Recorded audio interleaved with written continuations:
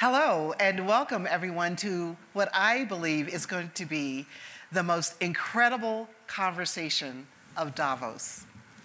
And it's not just because of the panelists that are here, but it's because of all of you in the audience. And I hope that we can save a little bit of time at the end to include your voices, just to give us a few quick hits on what you're thinking or questions. But we are here for the pathways to economic mobility through racial equity, an incredibly timely topic, and one that must continue no matter what the narrative is in the outside world. When we leave Davos, we have to go back and listen, whether it's through social media or through the newspapers or just in conversations, this narrative that doesn't want to talk about this very important issue. So recent years have seen progress in workforce representation for people of color, with 94% of jobs added by S&P 100 companies in the US in 2021 taken up by people of color. Yet, systemic economic gaps still need to be addressed. What are the promising pathways for accelerating fairer economic outcomes? This session is linked to the World Economic Forum's Racial Justice in Business Alliance. So it is my pleasure to introduce our panelists for today. To my far right is a wonderful woman who is now one of my new besties, Luana Ozamela. She is the Vice President and Chief Impact Officer for iFood. Luana is an incredible power in Brazil. iFood is the leading food tech company in Latin America with over 70 million monthly deliveries and around 300,000 registered restaurants. iFood is a major player in this industry. Prior to joining iFood, Luana worked at the Inter-American Development Bank and Hewlett-Packard. In 2023, Bloomberg Linea recognized her as one of the 500 most influential leaders in Latin America, and in 2024, LinkedIn named her a top voice in economic development, diversity, equity, and inclusion. You go, girl. Yeah, I was gonna say. Thank you. Thank you, Angela. So my other bestie, although I will say she always gives me a hard time. I'm telling you, always. It is my pleasure to introduce Shamina Singh, who is the founder and president for the Center for Inclusive Growth and the Impact Fund with MasterCard. So she is where it all happens when it comes to social impact and philanthropy. She's also the executive vice president of sustainability and serves as a member of the company's management committee. Shamina is the executive sponsor of the Pride Business Resource Group and co-chairs the advisory board of the Ad Council of America. She is a board member of ADL, an anti-hate organization, and additionally, she is an alumna of the WEF Young Global Leaders Program and a Henry Crown Fellow with the Aspen Institute, which is where we met. As are you. And last but not least, and do you want to be my bestie? I'd hate to leave you out. Yeah, I feel like I don't want to be left out. Okay, so we don't want to leave out Robert C. Garrett, who is the CEO of Hackensack Meridian Health in New Jersey. Hackensack Meridian Health is the largest healthcare network in New Jersey. The network comprises 18 hospitals, 500 patient care locations, 7,000 physicians, and 36,000 team members. Mr. Garrett's exceptional leadership has led to significant advancements in medical education, behavioral health care, cancer care, and research and innovation in the network. So let's get started. I want to thank all of you that are joining us also via live stream. We are have about 45 minutes to really talk very seriously about this work around racial equity, business practices. And I want to say it's a pleasure to be able to do that here at WEF and to be back in Davos. My experience has been, and I've only been here 2 times, but my limited experience has been that it's an honor and a privilege to be in the room with people like all of you, to have these really incredible discussions, to learn from each other, to make new friends, and to know how can we take back the bright spots that you all are actually implementing where you are to our parts of the world.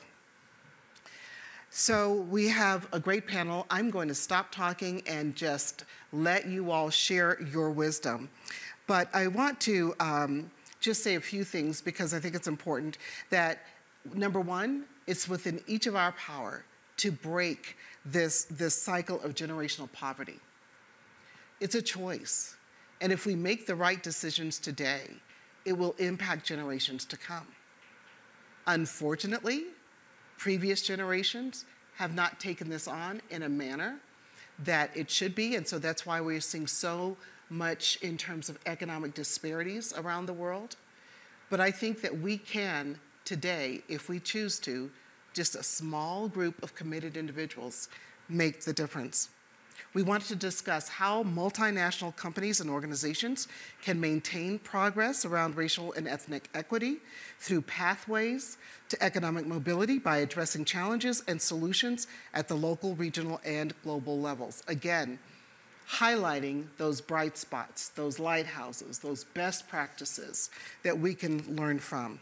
So with that, what I'd like to do is to just ask a general question, and Luana, if you want to jump in and start the conversation.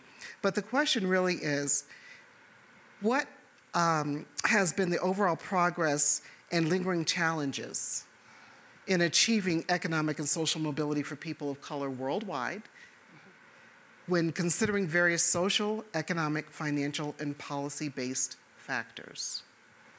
Yeah, it's a big question. That's a big question. I know, it's loaded.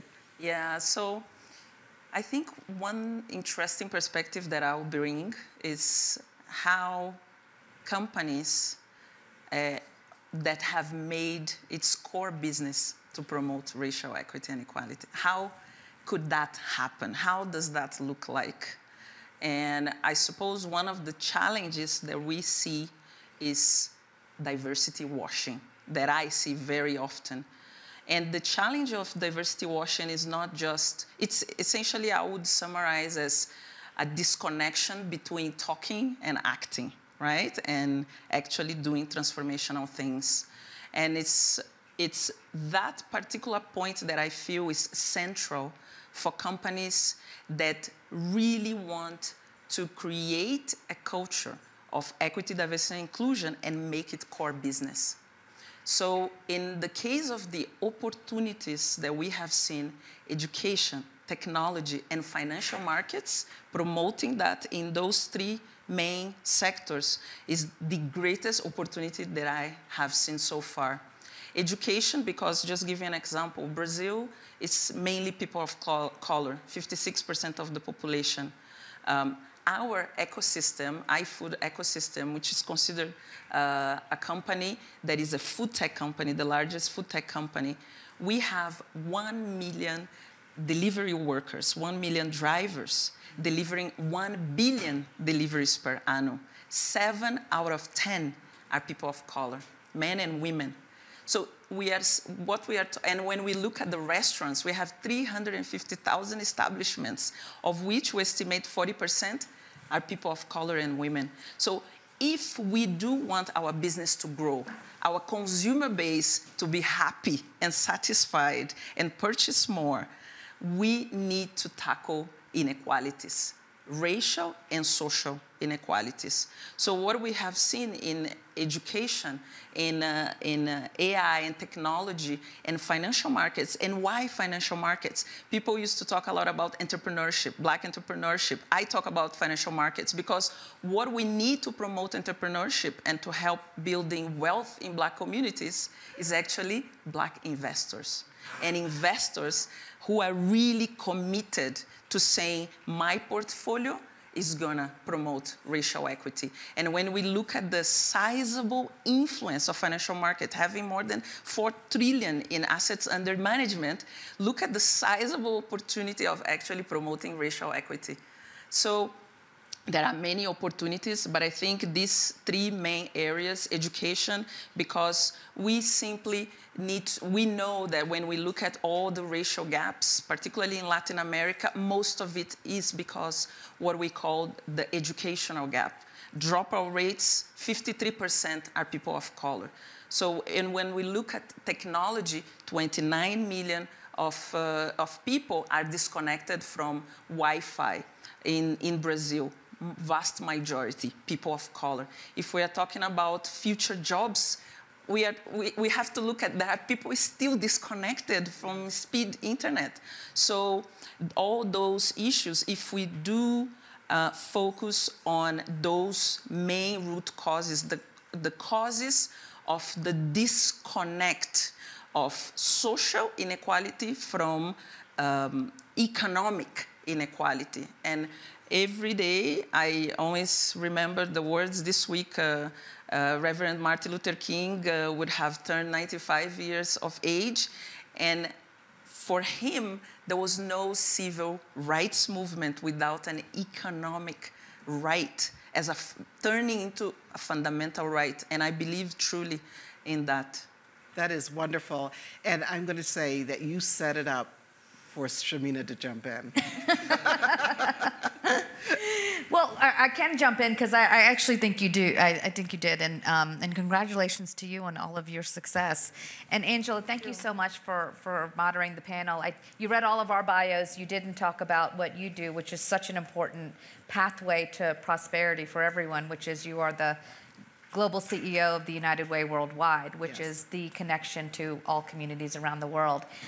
So thank you for your leadership. Building on what Luana said, I mean, I think the way that we approach this as a private sector entity, as a multinational company, is by doing what we do best. And what do we do best? We compete, we create, and we catalyze. We compete, and that's competition. So what we want to do is we want to compete on incentives for a race to the top. That means we want the best talent, we want the best employees, we want to create the best environment so we can deliver the best business returns. And what does that mean? It means innovation and inclusion are two sides of the same coin for us. That's how we compete. That's how we create business value. And that's the second thing we do is, what do? We create business value. We create opportunities for our company to succeed through products, through programs, through services. It makes good business sense to have an inclusive environment and have diversity at our core. The third thing is catalyze. What do? We catalyze innovation. And like I said before, innovation and inclusion are two sides of the same coin. That's the only way that we remain competitive. How do we do it? Through community. We build community of influencers on the front lines of inclusive growth. That's what the Center for Inclusive Growth does at MasterCard. And what do we see as the biggest opportunity? By providing and building on capabilities. The capabilities that we're providing right now, that we're looking at right now, have to do with the theme of Davos here today, and that's all about AI and technology. How are we ensuring that the capabilities provided or created by this evolution, I wouldn't even say it's a revolution yet, are ensuring that all communities have access to the resources they need to thrive in a digital economy? Because in the end of the day, inclusion without inclusive growth that doesn't scale doesn't make a difference. Thanks. And so I want to now just shift to this other sector, healthcare, because as Shamina said, I'm with United Way Worldwide, and we focus on health, education, economic mobility, and disaster response and climate. But healthcare is fundamental, and access to healthcare is fundamental to how people can actually thrive. And so can you talk a little bit about what you're doing with your company? Sure, thank you. And thank you for having me. This is I agree with you, this is a great panel, and it's an honor to be with you as well, Angela. Yeah, there's a lot going on in the healthcare space with respect to equality and really equal access to healthcare. And I agree with what was said already. I really believe the social inequities are synonymous with racial inequities in so many ways, and we have to address these social issues. And education is a good example. And I'm straying out of healthcare just for a minute, but we also have a medical school as part of our health system. And I was so distressed when the Supreme Court decision came out and struck down affirmative action, because it really sets back. Here we had a brand new medical school that was really believed in diversity, equity, and inclusion. We had a very, certainly a very good admissions process that promoted DE&I. And now it's the lawyers are looking at this and the lawyers are looking at that because of the Supreme Court decision, and I feel like it really sets us back. But going back to health equity, and Luana quoted Dr. King, and I want to quote Dr. Martin Luther King as well, because he said the biggest or the largest inequity is actually the lack of access for equal health care. Yes. And I think in a lot of ways that is true. So we are seeing a lot of disparities in healthcare outcomes. And I'll just give you a couple statistics. Certainly around the globe, there is as much as a 30-year life expectancy disparity depending on what country you're in. So in some of the developing countries, 30 years less life on average, which is really, really disturbing. During the COVID pandemic, people of color were 2 times more likely to die from COVID-19 than their white counterparts. Maternal deaths are 3 times as likely in women of color. So those kinds of statistics are incredibly bothersome. So what we've done at our organization, Hackensack Meridian Health, is we have made healthcare equity one of our 7 top strategic priorities, because our mission is to transform healthcare. I don't see how you can achieve that mission if you don't address healthcare inequalities. So what we've done is we have a screening tool. So anybody who comes in contact with a Hackensack Meridian Health site gets screened for one or more of the social determinants of health. That might mean housing, transportation. Housing, unstable housing is not a good position to be in if you're going to be a healthy person or you're going to be being able to access health care. Transportation, getting to and from your physician's office, your primary care physician's office, is another major issue. Food and food insecurity. So many people living in food deserts and not getting healthy food. So we're screening, and we have screened over, in just a little over a year and a half, we've screened over 1 million people. But even more important, we have made 3.5 million referrals for those people to get help. Whether it's at Hackensack Meridian Health or at other agencies, community resource groups. So I'm feeling like we are getting at some of this inequality and some of these disparities that we see out there. The other thing that we're really proud of at Hackensack Meridian Health is really having a strong diversity, equity, and inclusion program. It was actually ranked #1 amongst healthcare providers this past year, which we're really proud of. And we have active team member resource groups that have literally changed the culture of the organization in so many ways. We've seen our employee engagement go up by 20 to 25% since our DE&I program was instituted. And those groups have made such great suggestions. So as an example, our African American team member resource group said for them it was really important that we added a benefit for a doula benefit for birthing mothers. And so that didn't just benefit that group, that benefited the entire employee population, and it made such great sense. Our Pride group made a suggestion that IVF be reimbursed at a higher level. It was very important to that particular team member resource group. We adopted that benefited the whole organization. So my point is that when you really are practicing diversity, equity, and inclusion, it just doesn't benefit that particular group, it benefits the whole. Everybody's boat rises. Yes. So I'm tying a couple of themes together. What triggered for me was when you mentioned the court case, which now is causing a lot of companies to back down with respect to DE&I and how they're pursuing it for fear of being sued. And that's a real fear. And then I look at, again, your example of COVID. And I'll speak from the US perspective of how many Black and brown people did not want to go to the hospital or did not have access to health care or didn't want to take the vaccine for a number of reasons. And one of the initiatives that I did, I was with another organization prior to United Way, was to say, well, why don't we get healthcare workers that look like the people they're trying to serve, that speak the language of the people that they're trying to serve, to engender trust. And so when we have lawsuits and things that start chipping away at this conversation that we're having, then it's going backwards, not forwards. Yeah, and if I could just add one thing, on that, I mentioned we have a medical school.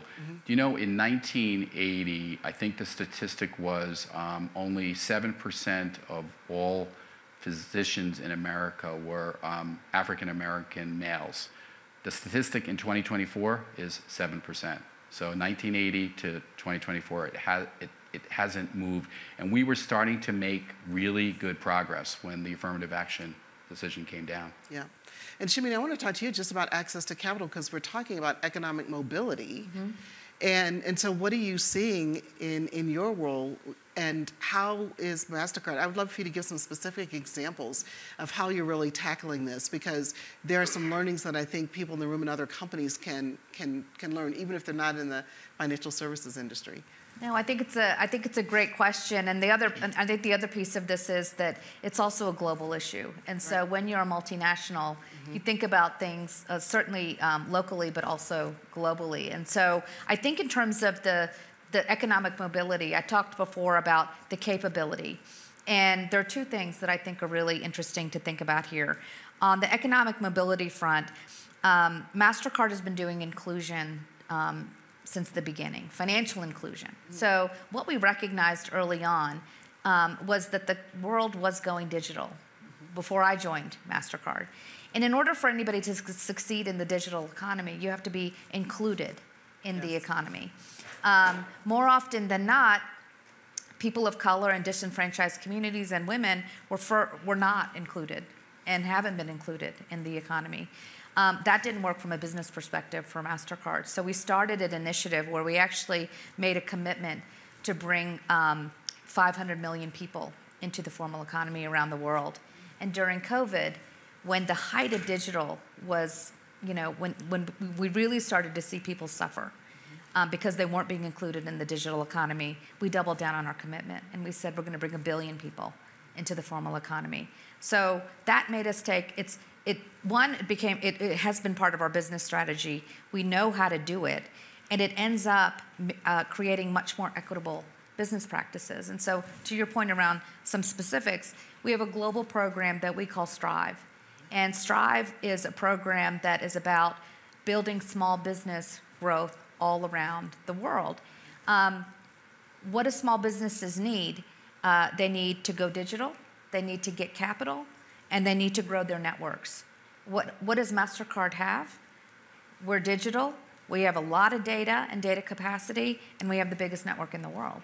And so when we set our sights on creating an inclusive economy and focusing on financial inclusion, especially for small businesses, we start to see real change and make a real difference. And so I think that's one big point of progress that I think we should point out, is that the focus on small business and small business owners, the vast majority are women and people of color around the world. And so I think when you focus on small business and you focus on increasing job stability and economic growth for small business owners, you end up creating an economy that really does start to work for everyone.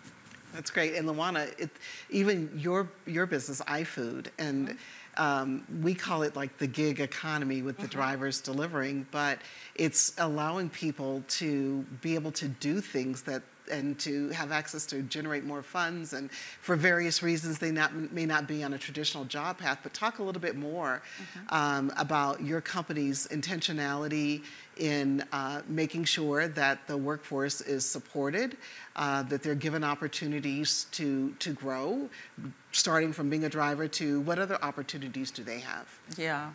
So we create a lot of opportunities in our local economies. iFood is already responsible for 0.5 percentage point of Brazilian GDP in terms of contribution.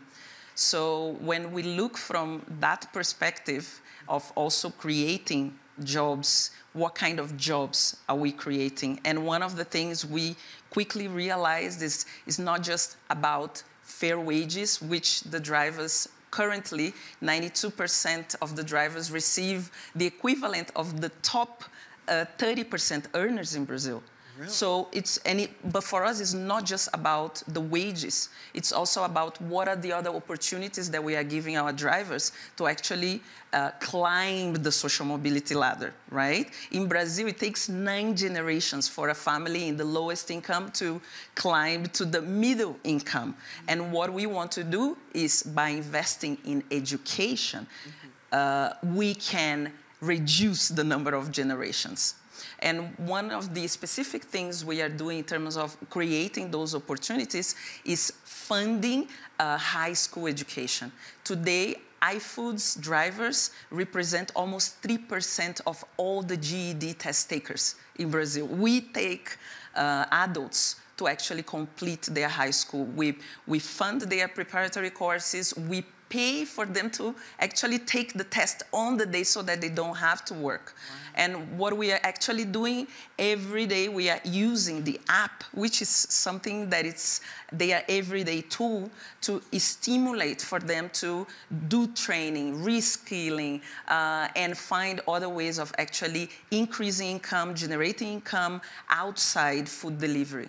For us, it's all about social impact and social mobility through education. But we also are looking at the entrepreneurs. Mm-hmm. We have a program called iFood Believes, because we believe in Black-owned business.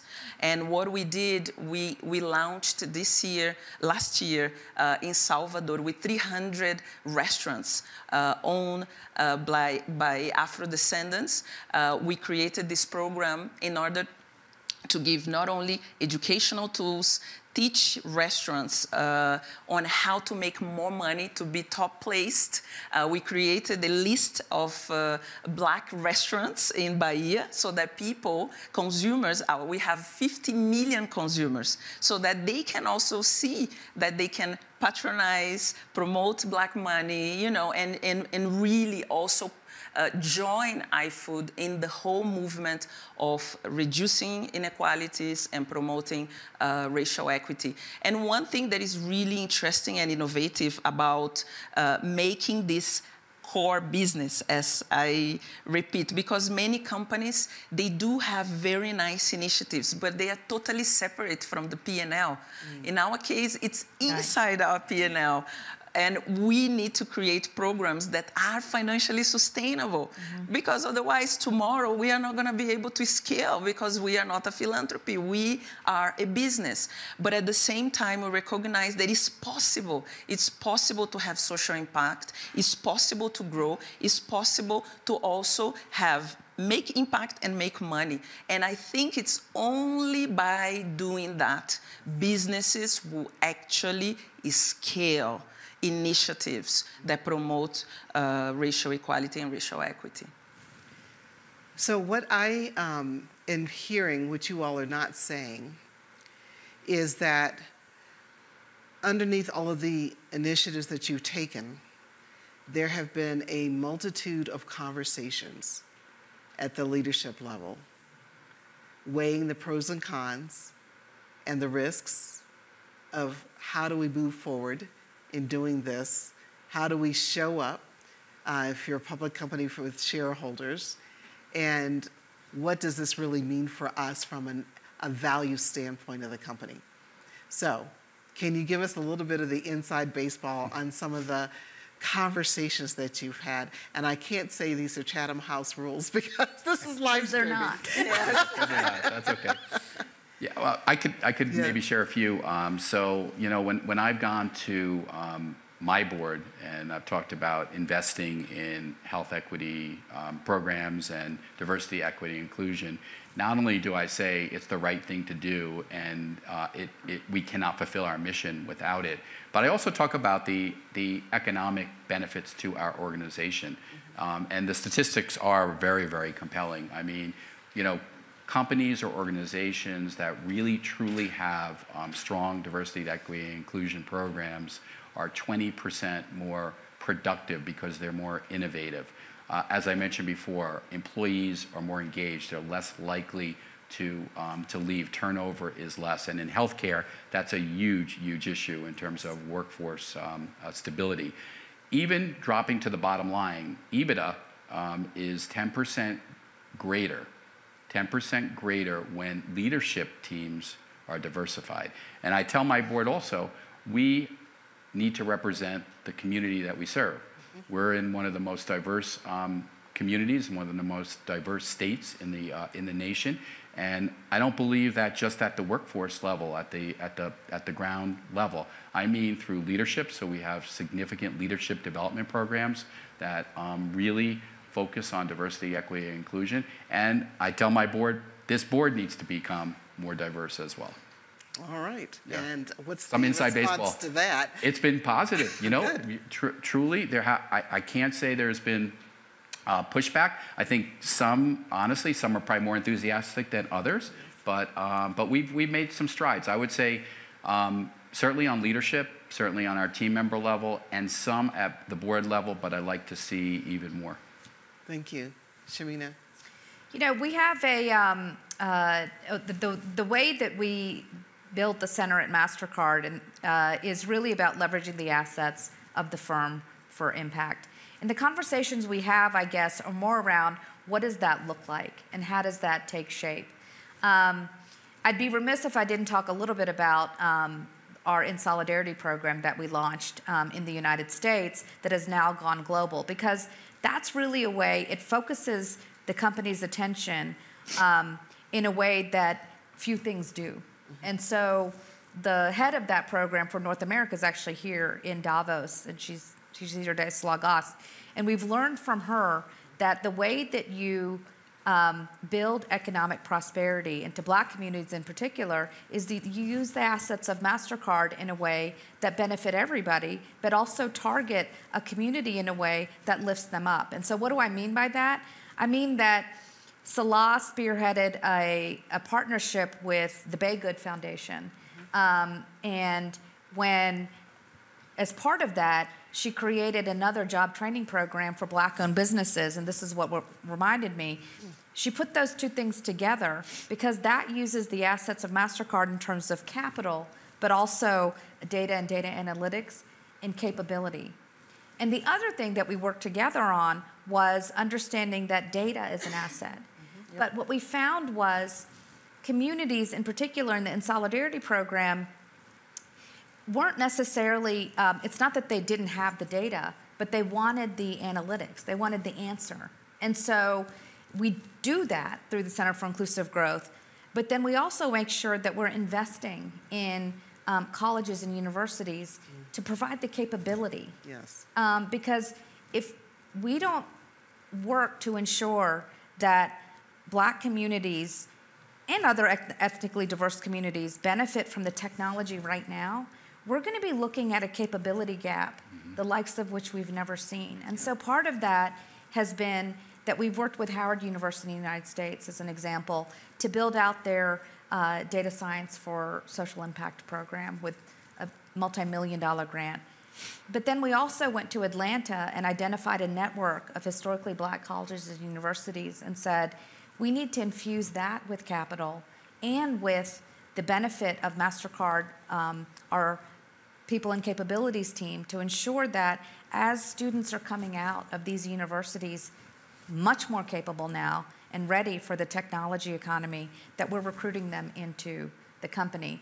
So when you ask about conversations and sort of under the covers and things like that, I think the conversations we have are about not necessarily why to do it, it's how we make the biggest impact in the way using the assets of the firm. But it's never a question of should or why, because we know that the why is about we have to stay competitive as a multinational company. And you can't really argue with that as a board member or a shareholder. And I think we're united around that. The questions we have and the arguments we have, if any, is how do you deploy those assets in the ways that make the most sense for the things you're trying to achieve. Thanks. And it sounds like, Luana, your company has already been thinking about that and doing it with the education, the GED programs, et cetera. So are there any specific, though, challenging questions that you all have wrestled with as a company? I think this issue of prioritization, it's a key one. Obviously, we have focused on education mainly, not only drivers, but also society. We have helped train through our technological Olympics and all the other programs, giving support to teachers, more than 2 million students in public schools. So we invest significantly. Now is the return on investment, and I'm not talking about just the financial, the social return on investment, and the returns on investment, both for us and for society. What are the things we should be doing around education, for example, right? Or around even workers' condition that would be the most significant, right? And cost effective. There are some things, just to give you an example, we tried to venture in the past into building IT infrastructure, but we realized we are not the best position for that. Right. We should focus on giving the resources to teachers. And that's when we created a program with using WhatsApp, and we invest on learning through WhatsApp and giving tools for teachers on AI, on data science, so that they can be catalytic and they can then multiply. We felt this is much more effective. We can do this. We have loads of AI professionals and AI models. We understand this, so let's focus on the assets, right? And on the other hand, how do we prioritize? We look at the root causes of the challenges that we face. One example, when we think about stereotypes and bias around race in the ecosystem that we operate in, we know that education will solve so much for drivers in terms of social mobility, even for the overall population, Black population. However, we know that stereotype and bias is an existing and present threat to the full realization of the potential that we are creating through our investments. So how do That's a drop the mic sentence. Did y'all hear that? Say it again. So bias and stereotypes is a real threat to the realization of the potential that we are investing in through education. So it demoralizes people, it limits, it affects the incentives. So what we did, for example, in the case of drivers, they face about 37% of drivers report that they faced in the last 6 months some sort of harassment of discrimination. Be by customer, by society in general, by restaurants. So what we decided to do is like, how do we tackle this? How do we change people's behavior so that the drivers can simply do their daily work free of harassment and discrimination? And we decided to invest, to partner with the largest network of Black women lawyers. They are called Sisters, Black Sisters in Law. And yes, and drivers, whenever they face a challenge, a situation, they are victims of discrimination, they can call the hotline, they can go to their offices. And the nice thing is that everything is online, it's through the phone. They are present, we are present in 1,700 cities, they are present in 1,000 cities. So we have actually a huge coverage of legal and psychological support. And it's amazing how much drivers want to take the psychological support because of specifically this issue of bias and discrimination. So for us, we do not shy away of the hard problems. We know that we cannot change the society as a whole in terms of how they view the Black population or the different bias, but we know we can invest in education to accelerate mobility, and we can give the support that people need in order to seek their rights. That's incredible. So I want to thank you all, but now it's you all's turn in the audience. So all these hands went up, and we only have about 4 minutes, which means that let's do this as a popcorn, and we have a mic, but literally just if you have a question or a comment, do it in 30 seconds so we can get as many people's voices in this conversation. Thank you. Absolutely. And introduce yourself and where you're from. Yes, my name is Robert Beamish. I'm a global shaper based in the Ottawa Hub. Thank you for this presentation. We're at Davos, public and private conversation, the forum, the opportunity for that dialogue. We've heard a lot on the private side. What's the role of the public sector in advancing racial equity? I'll take that one. As the CEO of United Way Worldwide, which is one of the largest privately funded nonprofits in the world, operating in 37 countries, we have the role in being great partners and filling the gaps where the government doesn't step in. And also, if we're partnering with corporations, being that connector and saying, we want to support you because your company doesn't operate without employees, and employees live in communities, and you need to be aware of the conditions in which your employees live. And then have the conversation about, as a nonprofit, what are the services that are needed to really bring up the community? And I will tell you what nonprofits are really good at is going into communities as partners and not as saviors. Mm-hmm. Companies like to come in and say, I've got a great idea, and let me tell you how you're going to solve it. Nonprofits, our role is as advocates and being the voice and elevating the voices of the people that live in the community to make sure that the solutions that are created for the communities and elevating them, whether economic mobility or access to health or whatever the issues are, that the people that are most affected have a seat at the table. Could I just add one example to what you said in my world? So, I mentioned before about the social determinants of health and how many people we screened. And one of the things that jumped out at us from the data were food insecurities. So through government funding, so this is truly a private-public partnership, we partnered with grocery stores in underserved communities and communities of color. And we have now provided supplemental we call it Fresh Match, so it's supplemental dollars on SNAP cards that recipients receive, but the catch is they have to buy healthy foods. So it's fruits and vegetables, and almost every grocery store throughout the state is incredibly interested in partnering with us in that regard. That wouldn't have happened without state dollars and federal dollars as well. Public-private partnerships. Yes, ma'am, I'll go to you. You have the mic, yes. Announce. Hello, my name is Devaney Smith. I'm also a global shaper. I'm from Washington, D.C., and we've talked a lot about the systemic oppression, and you mentioned the affirmative action case. I'm wondering if there's anything that your organizations are doing or could be doing at the local, state level to kind of lobby the government to help support you and move your missions forward. I can mention something about the local governments. We have a very interesting initiative, and it also connects with the public-private partnerships.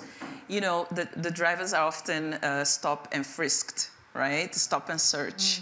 And what we did, we have a partnership with the government of São Paulo, where most of our deliveries, a lot of it happens in order to exchange data. So we created an API where the police, the state police and the local police can actually access, and as soon as they frisk one of our drivers, they let them go. So it really not only impacts the productivity of the driver, right, income, but also reduces the potential for harassment, bias, and all that. So this is just an example of a public-private partnership at the local level. We also have, obviously, all our educational programs, we need to enter schools. Yeah. We need to empower the teachers. So we sign many different cooperations. Maratona Tech, for example, the Olympics, Tech Olympics we had to sign cooperation and exchange data. So there is a lot on the data front, data sharing with governments so that we can continue to scale. That's excellent. I'm out of time. I can't take just one last question. Okay, thank you. Fantastic. Well, thank you very much. I'm Catherine Stickney. I'm the CEO of Parita, which is a workforce analytics platform And so we measure diversity within organizations and report back insights. My concern is that we're a global company, but we can only get gender data outside of the US mostly. There's variations on that. Some countries allow it. But race, ethnicity is a really important thing to measure. And as soon as you get out of the US, it gets very difficult because of regulations. Yes. Any thoughts about other ways to collect race, ethnicity? I know we can do it voluntarily, but what's the best way for an organization to do that? Do you have a solution? No, go ahead. No, one thing I was going to say is, yes, laws and regulations require advocacy, and it's continuing at the grassroots level to advocate for change of laws and regulations in order to get us where we need to be as a global society. The EU alone should do this. Yes. So, any parting words from our fabulous panelists? Just one sentence, like, what is it, that one takeaway that you want everyone to leave from this room with? I think for me, I would just say DNA can't be your destiny. That cannot be your destiny determinant. But I worry that data will become a destiny determinant unless we really think through how we're going to ensure that we build much more capability around data and data analytics. I would just say that, a lot of progress has been made over these last few years, but it's distressing to know that so many companies, so many organizations have taken a step back from their commitment to diversity, equity, and inclusion. I think today it's time to double down, not to step back. Amen. And Luana? And I think we are in Davos, and it's important to recognize the amazing work that WEF has been doing. Yes. With all the initiatives, but also the Alliance for Racial Equity. And I think it's important to also say that the launch of the Reskilling Revolution, the Good Work Alliance, all these initiatives that are really going to mobilize so many companies and create so many jobs. Reskilling Revolution, 1.1 billion people need to be trained. All of this need to be taught from a racial equity lens. We need to mainstream race and ethnicity into all those programs. So whenever a company assumes a commitment with that, such as the Good Work Alliance, which has a specific goal on diversity and inclusion, it's amazing. The potential impact that it could have via mainstreaming, not separating the issue, but integrating fully into all the initiatives, I think it will be a game changer. Well, thank you all. Thank the panelists for their wonderful participation. Thank all of you. And let's not let this conversation end.